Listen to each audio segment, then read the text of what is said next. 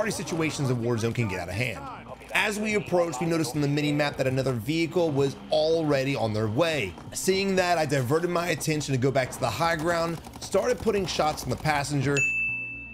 At that point, I had to dive back, reposition, and I decided to ego challenge the enemy, which might not have been the smartest idea. See, I always recommend not putting yourself in dumb positions like this, but sometimes the ego gets the best of us, and it was what it was. Notice how I did not just instantly throw down a smoke grenade. I actually tried to zigzag my way out of the gunshots before I threw the smoke. Because my SMG was low on ammo, I decided to go ahead and switch my long range, because that's what you have to do if you only have a few bullets left. At this point, I hug the ridge for cover, start popping my reload because I know that that enemy above me is still above me. The last enemy started challenging me, and then he just jumped off right to me. What kind of idiot would jump off a cliff right to an enemy?